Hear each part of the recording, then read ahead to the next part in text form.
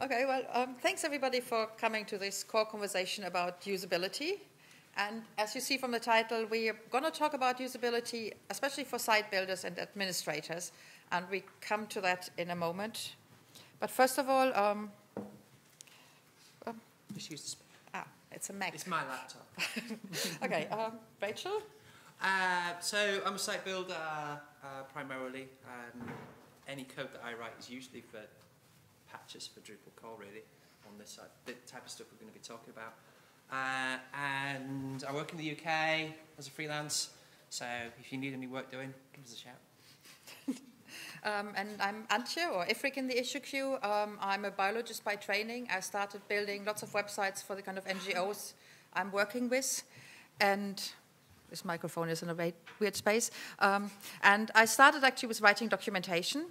And then I realized that it's really annoying to write documentation to explain people how things work when they don't quite work. So actually, I'd rather improve the usability so I don't have to write documentation. So I've been part of the usability team for a year or so now.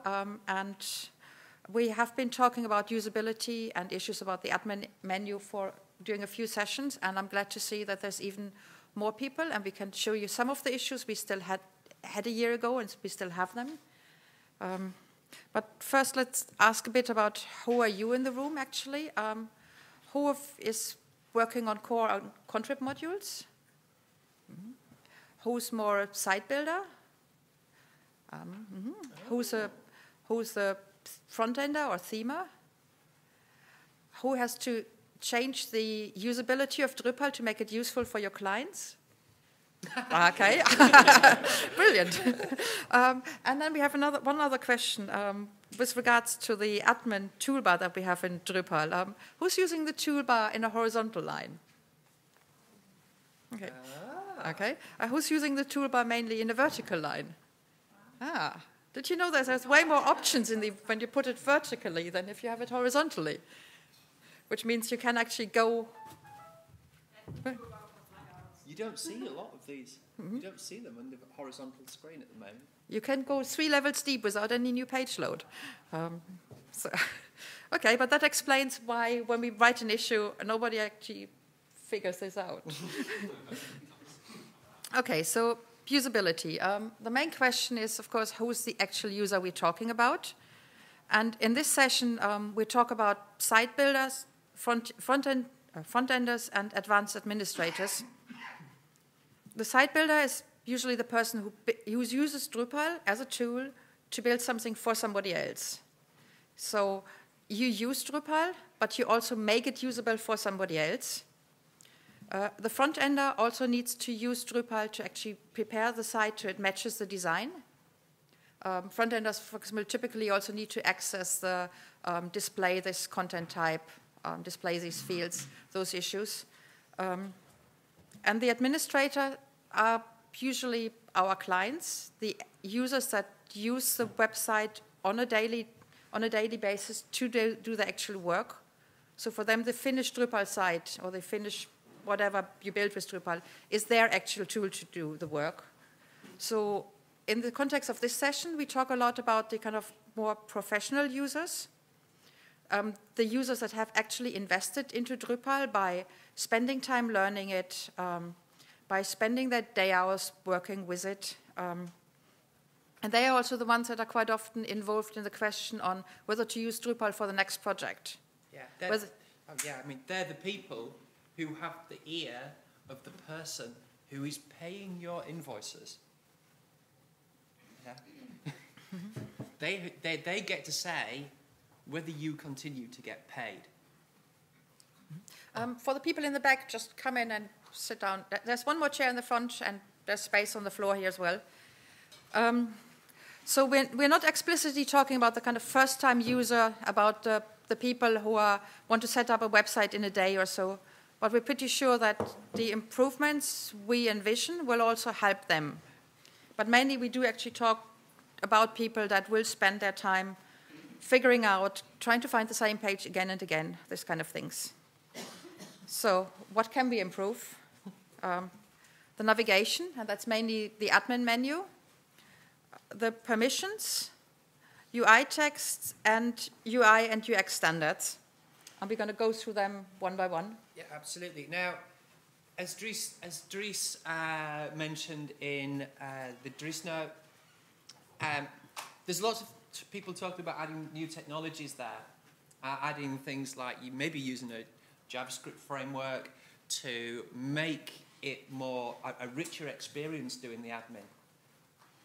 Even if that was done, the main fundamentals need to be right. So work that continues now, even though we're using HTML to present it, without JavaScript particularly, it still matters. And it will still matter even if we have the most amazing JavaScript framework in the world running the admin interface. All of the things we're going to talk about today still completely apply. So, about the admin navigation, let me just give you 3 examples on the, for example, where do I make this specific admin page visible for some users? Well, you first list all users, and then you go from there. That's the permissions are on the people's page, which you might know, but it's not obvious. Where do I edit or translate a specific block on the page? Well, you first go to the layout page, where the layout of the whole site is defined, and then you go to the custom block library, and there you can edit or translate a block. Or where do I see all media items with media in core? Well, actually, you list first all articles and pages and so, and when you have done that page load, you go to the media items. So basically what we're doing in the admin menu is we have to teach our users detours. We have to tell them that if you want to set permissions, you first need to go to people. If you want to see media items, you first go to content. If you want to change the welcome message that a new user gets in the email, you go to the account settings somewhere at the bottom of the page. So instead of providing a predictable interface where you could say, I think I should be there, we're actually teaching people you can't go from A to B, you have to go from A through C to B. There are some easy changes for that. There are some issues for that. For example, there's an issue to actually change the content page to make it something like the structure page. So you wouldn't have to go through node content to go to media content. There's also issues about moving the permissions and roles pages to move it into configuration of the user account and not as part of the here's all users of your site. We would like to move the custom block library from block layout to the actual content because they are content entities. But in order to do that, we will also need to change the permissions because you can only go to that custom block library page to even if you want to just change the opening times of your shop for Christmas, you'll have to have all the permissions to move all of the blocks, to go to that tab on that page, to then have some editor type in that you're going to be closed on Christmas Eve. That's not a sane workflow. It also means you have to give way too many permissions to people. So we come to that later. But so as an example, if you think about it, if somebody in the office at the client has the ability to change the telephone number, which is a reasonable expectation in your footer, you're also giving them the permission to move things around. If they move them around and it breaks the site, it's your fault in their minds. We know it's not, but actually it is. It's your fault the site's broken. And coming back to the content page, the content page actually acts different than all the other points in the menu item because it's actually loading a view of all nodes, which very much made sense when we moved from Drupal 6 to Drupal 7, because in Drupal 6 we had, under content, we had create content types and the content and some other things. So with the move to Drupal 7, it was decided, okay, content should just be nodes. That was fine in Drupal 7, but we're now in Drupal 8. Content is not only just nodes. Content is also media in core now. Content is any custom entity you make. But still, we end up with something there. This is this is a screenshot from a very simple site I've been working on that already has 10 tabs on the content page. And I can't just make menu items under content because that page is kind of locked in. So we need to work on that. It will break some documentation that says you find content if you click on content, but I think we need to actually accept that we break that. So this is just tabs on the content page, and you had some examples? So on sites that I've built for clients recently, I've been adding entity types, which is kind of new for me, it's great, for things like points of interest all around the world. Now, I want to have all of my content of the site in one place, so it makes sense to the client. That's currently quite hard because, as you can see, it turns into this crazy mess of tabs, and it doesn't make sense to the end user. One of those links is to change the whole of that content page, as it's described at the moment, to be more like structure. So what you'd have is you'd go to content, and then you'd see a list of the different types of content. You would see nodes, you would see media, you would see files, you would see my custom point of interest, because it's then easy as me as a module developer to module developer, to add that link there. Yeah. At the moment, it's kind of a mess, and we need to get there. So there's an issue to actually change that. We need to communicate that well, because it will mean what we want to do is encourage people to work consistently across lots of modules so that we can do that. All users care about is consistency. We can make decisions about what we think is right, but it needs to be right for everything. There's more space on the floor here if people want to come in. There's still one chair here. Mm-hmm. So yeah, we Should they ask us not to block the walkway because it's a fire hazard? okay. Yeah, come through, seriously. You can sit on the floor here. I'll try not to stand on you or anything. It's okay. Mm-hmm. Not promising, but I will try. Okay. And yeah, if you can make a bit of space in case there's any, thanks. So yes, as what we see when we build sites for users, that is, it's much easier if we can provide them with something that's consistent. If I can tell them, if you want to edit something that's content, then it's under content. A block with your contact details or so should live somewhere where you can actually find it. You shouldn't have to go through other detours. So there's a number of issues that are open and that need work. So you're happy to come and join us working on that on Friday during the sprint. And there's a one longer-term issue. We would like to actually develop some kind of guidance for module developers to see where should I actually put my module. Because currently, when you make a contrib module, you can just pretty much put it everywhere. You can put everything under structure or under configuration, or you can make a new top-level menu item, or you can spread it over the site. There's no kind of guidance, which means also that, which means it's also not predictable for users to find something. We don't want to go to kind of a long, endless bike shedding of saying this page should live here and this page should live there. What we are trying to develop and have been discussing that in different groups since Dev Days in Milan, I think, is if we could come up with something like 5 questions. Does this concern users? Does this concern content that's actually produced on the production side? Is this something you actually need to access on the production side?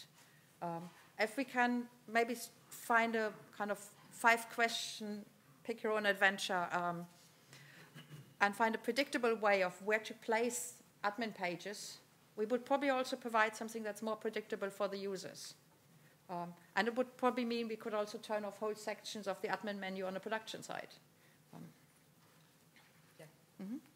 So permissions and access. We'd already pointed out that there's problems with permissions.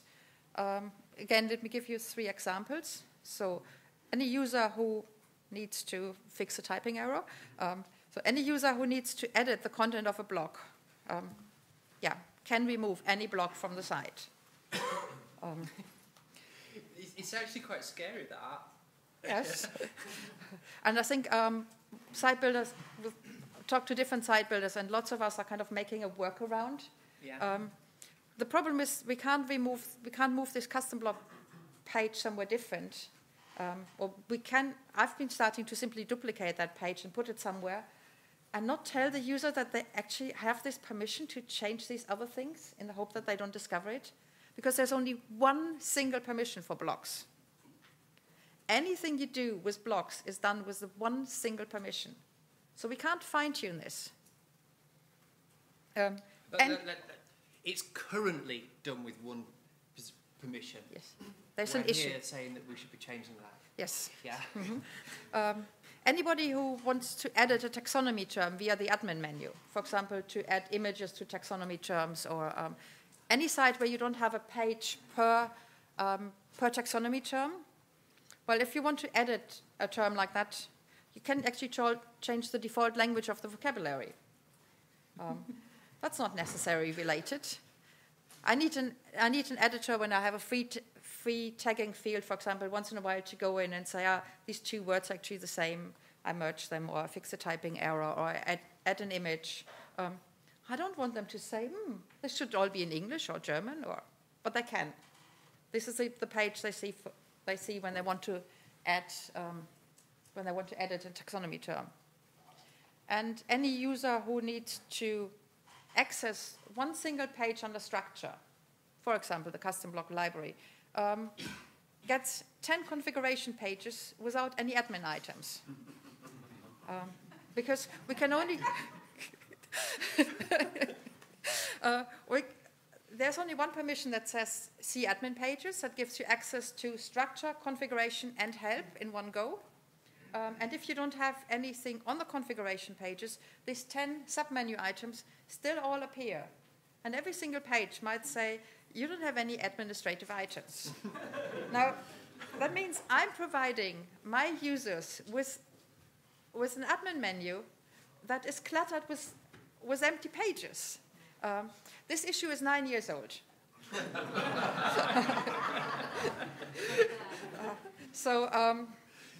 If you'd like to fix it, great, go for it. So my experience with permissions is that the lack of not being able to fine-tune these permissions means it puts the integrity of the site I'm building at risk, and it's confusing the users. I can't seriously hand out a site to somebody who only needs to translate content and give them access to, maybe to remove the branding or to remove the main content or so. So we need to have more permissions. The usual reply then is, but the permissions table is already so long and so confusing. Yes, it is. But I'm looking at that permission tables when I set up the site for the users. I do that once or a few times. And then I'm done with it. The editor, the administrative users that are using the site on their daily work, look at this admin menu every day. So even if I'm dealing with a table from hell that goes from here to somewhere, it's still a better usability for the end product. If we can actually have more permissions, if we can have 3 permissions for blocks, for example, instead of just 1. Honestly, we should fix the permissions table. We should fix the permissions table, yes. That's an issue that's also very long-standing. And Is as long as the permissions table. yes. But if we wait for the permissions table to be fixed, we are still putting sites out where every editor, every translator can remove your branding from the site. So I think we should just live with not having the permissions tables fixed before we add. There's also a situation where if you've got those conflicting issues. Now, the thing is, we've been living with the permissions table being a bit long and kind of got away with it for probably about decades. 9 years. The other stuff was Yeah, both ways. but it does. But because the permissions don't exist currently, and we're reticent to put them there because of the permission table, it should be the other way around. We should have the permissions, which means that we're more likely to realise that it's a proper issue with that table and do something about it. Because at the moment we kind of live with it, yeah? And then maybe if we do the permissions properly, it will force our hand, and more people in this room and other rooms will go, hey, let's do something about that. Honestly, you've got a point. I think the other way around works just as well. If you fix the permissions table, it becomes easier to get more fine-grained permissions, and they might be more readily introduced. So how about we work on both of that parallel? We add more permissions, and somebody else works on the permissions table, and whoever gets first is done first. There's no reason. There might also be other options of kind of dealing with this, maybe in the short term. Where did that go? What did you do? I'm missing a page. Oh. Oh no. I've actually asked people on how they decide to actually set their permissions. And it's a bit like, there isn't really any kind of standards for it. There isn't so quite often we end up with a module that does an amazing amount of things. And everybody who gets access to that module can all of these things. And then stepping back and saying, should we now actually remove some of them? Is an extra work, but I think it would be good if as module developers you can get some guidance on saying what extra permissions should there be. It shouldn't be just there's one permission and be damned and figure it out. We could, for example, say if a task is more a site building task, a task that is done before the site goes live, it might need a different permission than anything you do with the module when the site is on a production site. That would be a very simple 2 different permissions. You could also say if things end up on different pages, there's probably a reason for that. So if part of your functionality of the module is on one page and the other part is on another, maybe that's a reason for 2 different permissions, because you're clearly doing 2 things. We could also hack something as simple as we have the bit of the help text at the top of each judgment page. Maybe we could have simply having as simple as a link here saying, the access to this page is controlled by this permission, and if you click on it, you just come to that permission. Now, especially beginning site builders end up on which permissions do I need to enable to get to here or there? So we quite often see in sites that are built by people who are less experienced that too many permissions are given, simply because you just want to make sure the user can access something. Because that's better, because otherwise you get the calls or the issues on the I can't see, and then you just go and say, I give you a permission. So there might be different ways of tackling that, but I think, we do need them. User interface texts. That's another issue, and that's text like the label on a field, the page headings and tab headings and secondary tab headings, but also the kind of blurbs on a site on a page that explain you what this admin page does, as well as all the help text or the full documentation on Drupal.org. And and that's a quote from a session yesterday. We find module developers and core developers saying, I'm happily sitting down 12 hours to write this code, but I'm not going to spend 30 minutes on writing any help text for it. And there's lots of good reasons for that. For example, I don't actually know what to put in it. Am I making an explanation here, documentation for my other developers? Do I explain something to a site builder? Is it something for the end user? Is it so far disconnected that it lives on Drupal.org on a white page where I've spent months and months working on this, and now I sit in the front of this white page and I have to write up a documentation? I don't even know anymore what needs documenting, because as a module developer, I know everything inside out. I don't know which the things are that people don't know. Or it's also I'm not a writer. I'm a developer. I can write the code, but I don't know how to write a good text that helps people along. And that's even more the case if you then also have to write it in a language that's not your native language. So we have lots of UI text on the sites that are just going to end up there. We have some guidance about which words to use, but they're kind of long and rambling. They're actually the editing. So as a community, we should discuss who should actually write this documentation. How can we help those new users that look at your module for the first time to maybe write a documentation that's useful for them?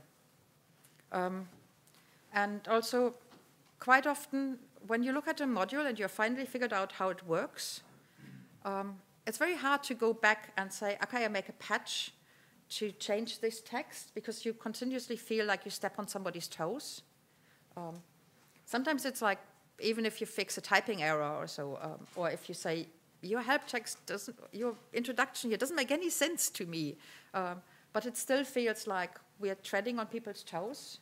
And we should find a way of encouraging people that use our modules to actually say, here's room for improvement.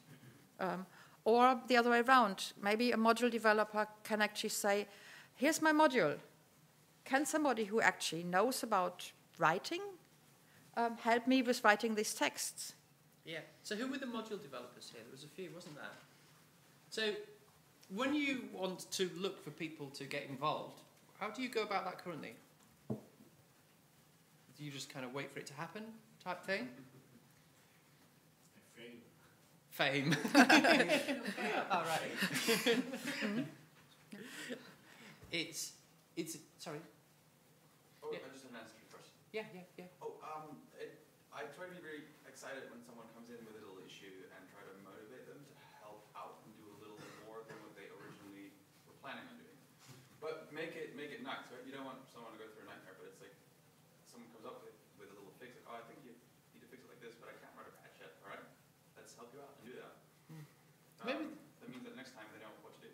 Yeah. Might have a ready-made fix waiting for you. Rachel, can you repeat for the recording the salient bit, since no one can get to the microphone since we're Okay, so one of the things that Bart has mentioned is the fact that when somebody comes in to his issue queue, he will obviously help them deal with the issue that they came with, but try to take them that little bit further and engage them so that they continue to be interested in doing other things. Is that a reasonable description? Yes.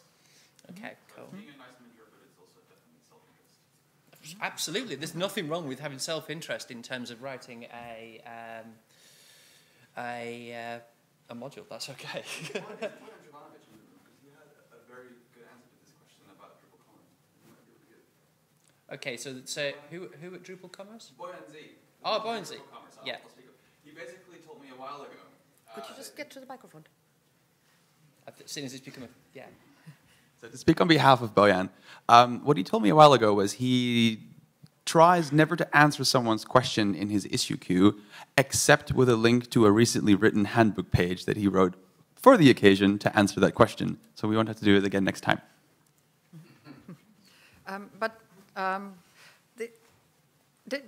As a module developer, how about if you actually make an issue for your own module and say, this needs documentation, this needs theming, or this needs design?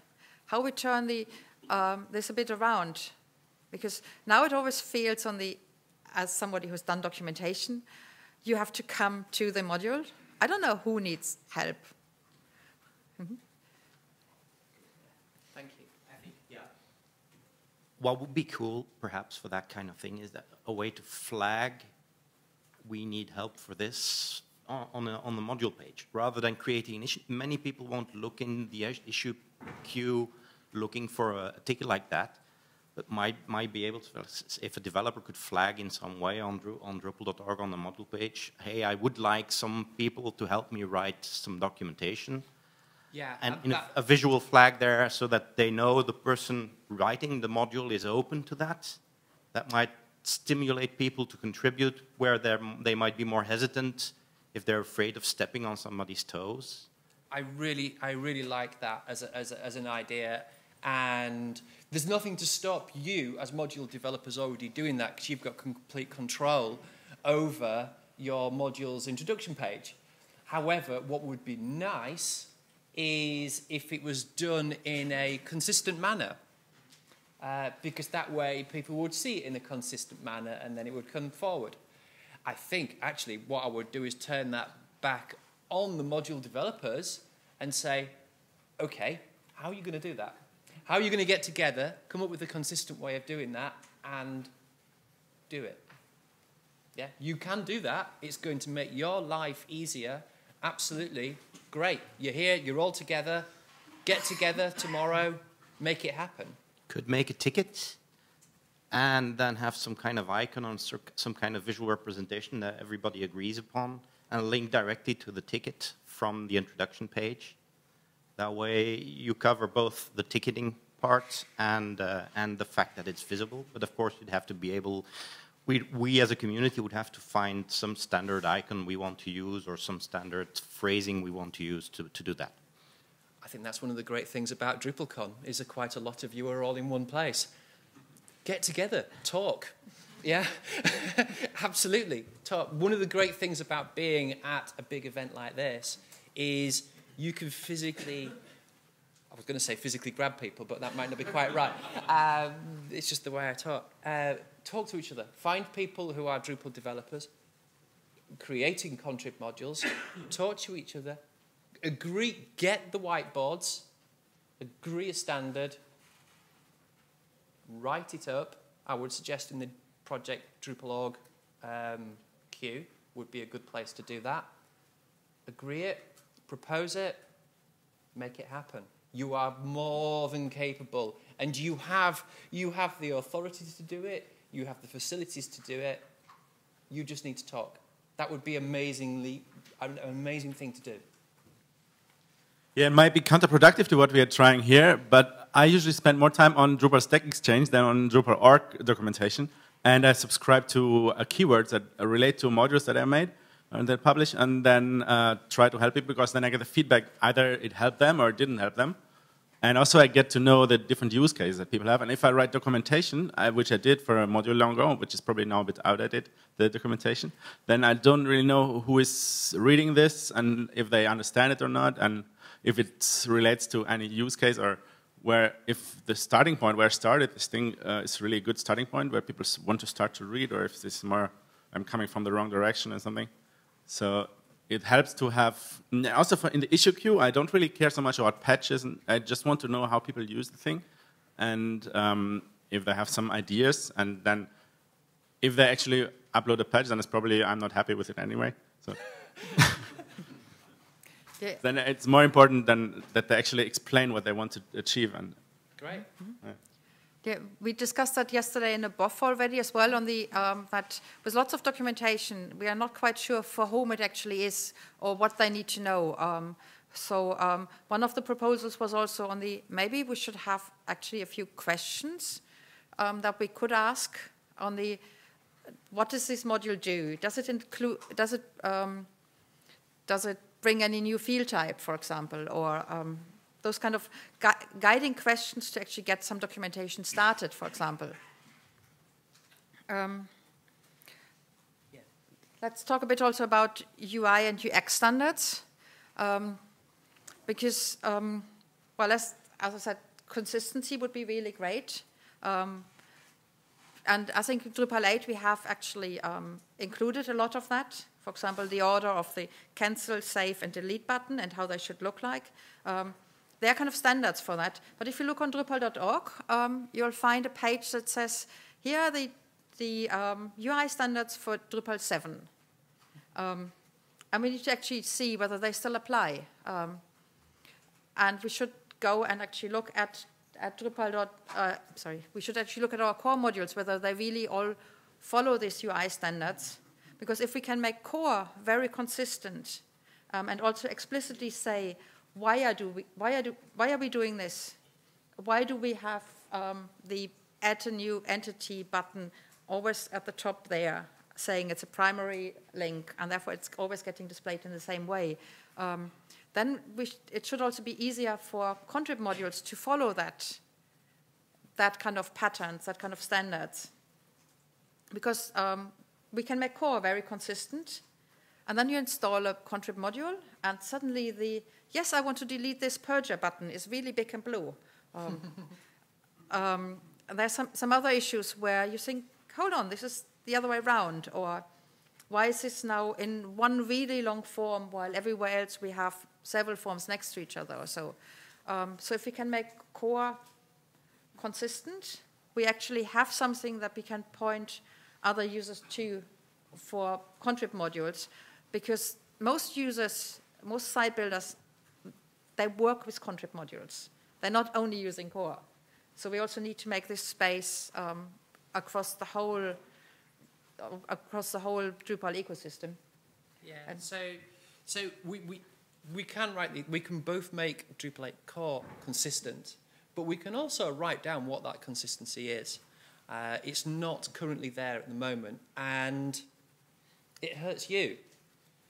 I saw a good example in something that was tweeted, and this is from the Apple website, the Apple developer website. And every new user interface, widget, process, whatever you want to call it, they describe not just what it does and how to code it, but they describe how to sensibly use it and what things should look like. It's not complicated, large amounts of content. It's not unreasonable for us to create and be just as good at doing this as Apple are. It's just saying, put things in sensible places. This bit about augmented reality. Well, it's augmented reality. Use the whole screen. Why would you not do? And it's saying reasonable things. Each of the kits that they do, they describe what it does and how to use it as a developer, as a site, in there. It's all there, and we can do this. The only hesitation I have there is what's reasonable for one person isn't necessarily reasonable for another. I was in Morten's presentation on his 11 theme, and I liked a lot of what I saw. That's really, in some cases, very different to what we're doing right now with Drupal and Drupal core. There were things I didn't like.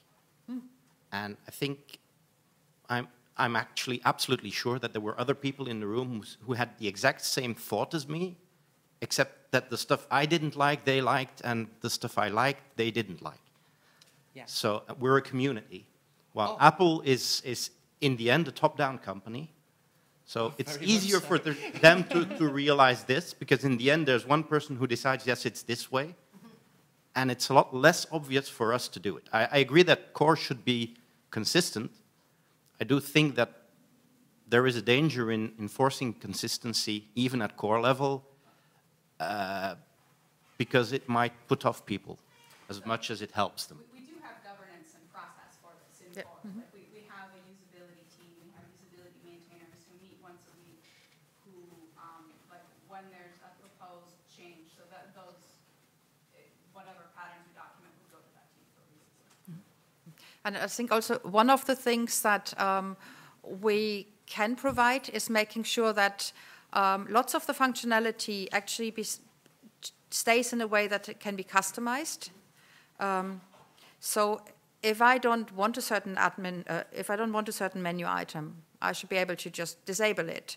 And that's a great thing with having views in core, for example, that most admin pages are views, or most listing pages are views. So if I need to display a certain information to my users, I can do that. We don't actually have to go through what is the 80% use case for this table and then fix it. If we can keep things in a way that the site builders can customize it, using the default tools, default widgets, then it doesn't actually make any difference what kind of admin theme we put on top of it. And it also means that if you build your module following these, You can either put 7 on it or 11 or whatever admin themes, and it shouldn't break. So I would have loved to actually go through the session and say, what are our UX standards? How can you apply them? What are the things that we're discussing in the weekly UX meeting? Instead, I still feel that we still have to actually say, why do we need UI standards? Why do we need UI standards that live on the same kind of level and importance of coding standards? I mean, we have a coding standard that says a line should be 80 characters. But you could, if that would be a UI standard, we would probably be in comment 267 and still discussing on whether it should maybe be 85 or maybe be 75. Instead, we say, okay, it was the old terminals that had 80 characters, that's our standard. It's not the only solution, it's our standard, and we stick to that. So we need UI and UX standards for providing a consistent user experience, both for core and contrib. We need to document the reasons why we're doing that. Quite often we have really good ideas and then they're discussed and they're implemented, but not necessarily written down, why have we decided this? What is the reason for it? What might break if we do it a different way? And would also help us to avoid this endlessly long bike shedding in issue queues. If I can say, this line of code is too long, here's the coding standard, should be 80 characters. This page title should not be a question, but it should just be three nouns or something like that. We have a page that says, do you really want to delete this thing? So if we can actually point to specific standards, it would actually make the issue queues more workable. Because at some stage, you just look at an issue and think, yet another comment about something that we have discussed here or there, and it just goes around in circles and circles. So yeah, and standards are not fixed. They change over time. We go through an approval process, part of the community. You know, we get there and we change them and we improve them over time. But at least having them gets us somewhere. And then if we're finding that something is inappropriate in the future, we change it. We do that with the coding standards as well, as it happens. Mm-hmm. So we're defining some UX and UI standards simply by doing things, by being the first module to do this, which is not necessary. We also actually document what we do. I think we're getting much better in that with the governments and the UX meetings. Another step is on the how do we actually use them and how do we promote them to others. I've been working with a module last week that was actually using a different WYSIWYG editor that was coming from some external library. We think, why? Why can't you just use the one we have? Why can't I point you to something and say, this is our standard? Is there a good reason why you're not doing that? And this brings us to the main question on the who's responsible for usability. Obviously, when we make core, when we make modules, we are responsible for that. But the people knowing how to write the PHP code aren't necessarily the ones or the only ones who know how to do usability testing, how to write a good coherent help text. They're not the only ones who can do design, for example, as well. So I think we need to put the, first of all, what we previously mentioned, if developers can also say, I've got an issue with my module that somebody should help. We currently have all our issues in this kind of silos of core and this contrib modules. We don't really have kind of issues that are more for this cross-cutting expertise. If as a designer I say, I want to help with some visual improvements, I wouldn't need to go through all the individual modules. For usability, we're now using one of the tags that kind of adds up as the kind of free for all, and we look at anything that's tagged with usability. But that is a really big mix of bags. As an accessibility expert, it's difficult to say which issues are, who needs help. So it feels like we should actually more actively have these issues, help us, use these tags, and maybe change the issue queue to also have something where you could say, okay, I'm on this cross-cutting expertise. Who needs my help? that's a long-term plan. So who's responsible for usability? Well, who's responsible for usability? Well, you are. Everyone. I don't know if you've seen this picture yet. It's every single person in this room influences what that is. So make sure it's done right.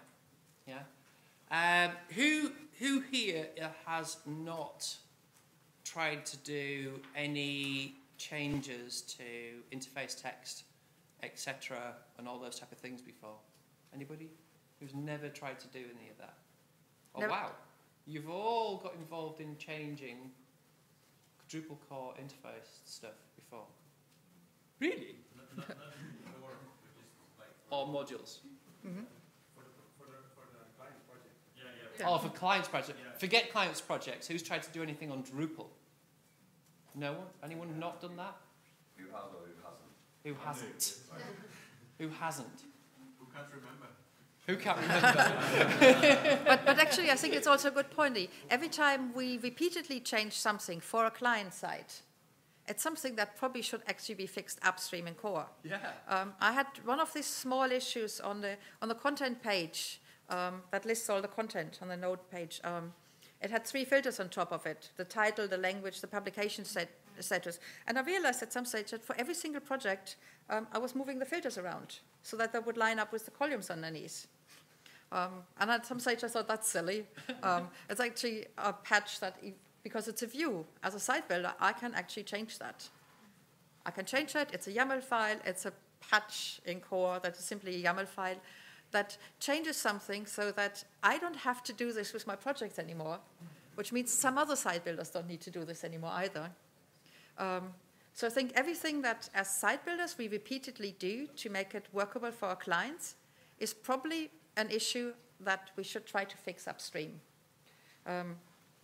So for that we also have the sprints on Friday, but I think... I mean, really, you can be involved in this. You can do this stuff. You can save yourselves having to do the same changes for every client side. You have that capability. It's an enjoyable exercise as well. For those in the room that have never written a line of code in their life or used Git, you're the best people in the world to have at things like contribution sprints, because you can ask the questions and sit with someone who can turn those questions into a change that makes your life better. Yeah? That's why you need to work together. And I think that's where we stop talking. Okay. We have about 15 or 20 minutes for discussions. I suppose the people sitting on the floor might now need to get up. But Come and tell us something. I'm not that tall. Hi. Can you hear me? All right. otherwise, no. come stand here. It's higher. Oh, no, thank you. No, You don't have to leave. I'm wondering, does Drupal core have like the ability to do some sort of style guide in a usability sense? Like you were talking about X line of code or whatever. You know, could you do some examples of good examples and have that as a public-facing page for people? I think it does, yeah. Oh. Yes, it points to Drupal 7, but it is old and needs updating, and you can do it. Okay, I didn't mean that people need to leave. I just meant that they need to make space for the microphone. No, actually, there is an idea for, together with the accessibility initiative, to actually go through a few pages and check whether they fit all the accessibility standards, but also our UI standards, that we then can say, okay, this is a kind of gold standard admin page, and kind of work our way through that, so that you have a few reference pages.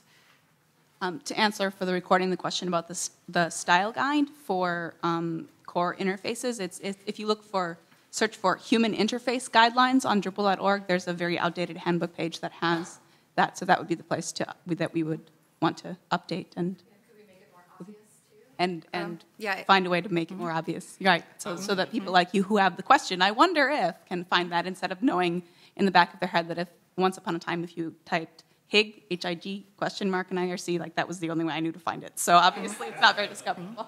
With the documentation pages got rearranged on Drupal.org. Yes. So there now is a page that has this kind of documentation and that actually has the coding standards on the same level as the UI standards. And in preparation for this DrupalCon, I actually made a big meta issue to say we need to go through these ones, to have the human interface things in there, to have screenshots from Drupal 8, to have a comparison on how should this look like. And so yeah, that's work that needs, that's pages that need updating and therefore work that needs done.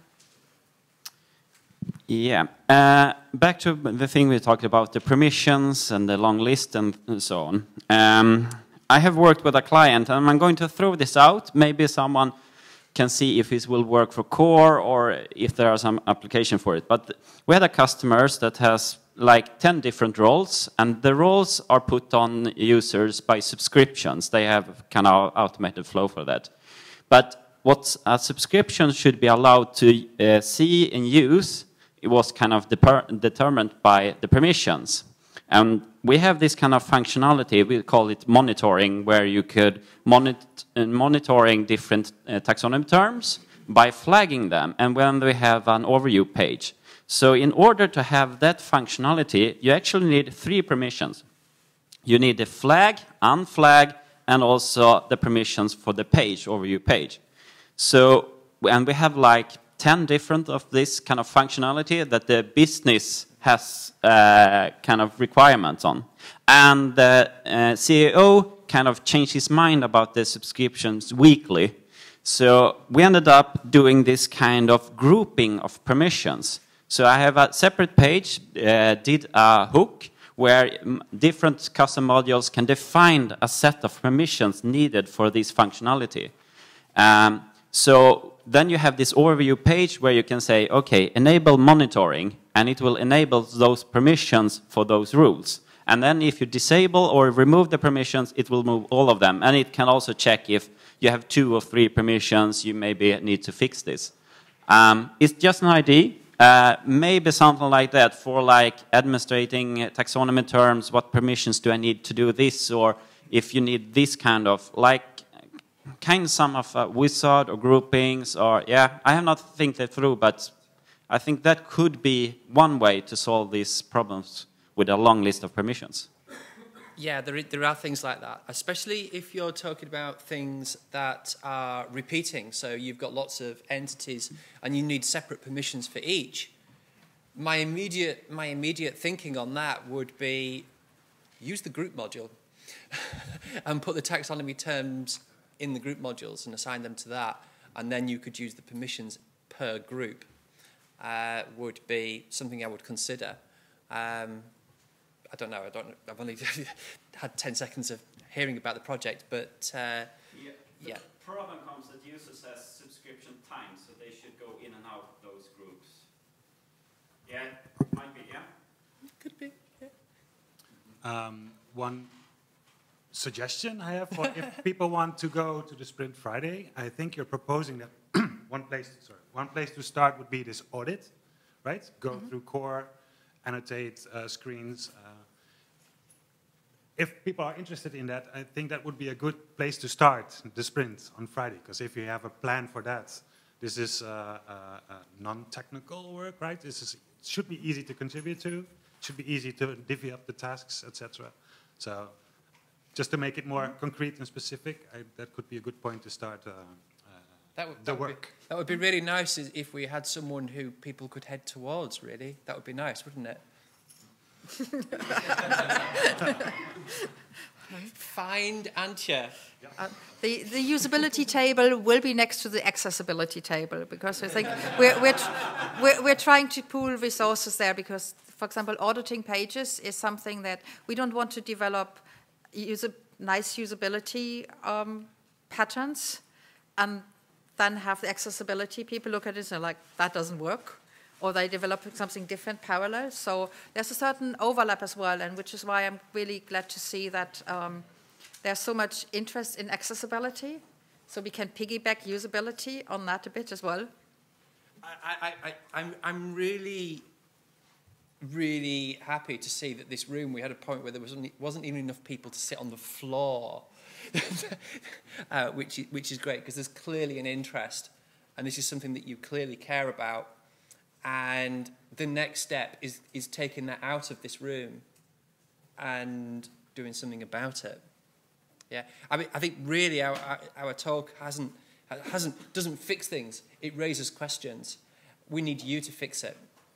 And it doesn't happen by magic. It doesn't happen by somebody else fixing it. It only happens if you fix it, and you do that together. So where do people go after this week? Where do we find? They join us on IRC or Slack, or if we ever bridge it on whatever matrix. They also, sorry, if you have, who has already plans for next Tuesday evening at 9 o'clock? 9 Okay. o'clock, what's the time zone? European Standard Summer Time Zone. Okay, only one, which means the rest of you can all join us in the weekly UX, either IRC meeting or Google Hangout. So that's a weekly meeting that's on every Tuesday evening in Europe. In US, it's in the morning, I think. Yes, it is. Mm-hmm. For the rest, also go to your local camps, go to your sprints, go to the issue queue. And if you see something that doesn't quite work, make an issue for it. Because we can also only fix the things that we know that are broken or that know that could be better. First, look for an issue. Yes. You beat me to it, actually. You beat me to it. Mm-hmm. Mm-hmm. But yeah, this is also especially to the site builders that think we are just using this and we are cursing something that is on the wrong place, or turn that cursing into some productive energy and into changing it. Yeah. Thank you very much for coming, because it's been really good to see you all and really engaged, actually. Some of the questions have been really great. Thank you.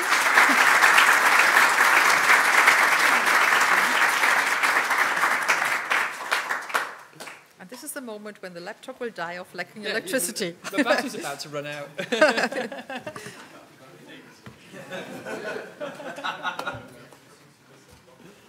Yeah. Were you there? What's that? Were you there? My session last year? No. Okay, so there were massive HDMI issues with the Impress, so this thing didn't work. He was like, alright, here's my MacBook. It's got HDMI, so you don't need converters or anything. The presentation's on GitHub, so you can just get it. So I just pulled the slide and ran it, and everything went fine. And then after a short while, because it's direct HDMI, high volume over the thing is backup complete. What? And a Jenkins job that runs in the background every day and kicks off a load of backup stuff and just to save it. Backup. Didn't realise it was in the middle of the presentation. It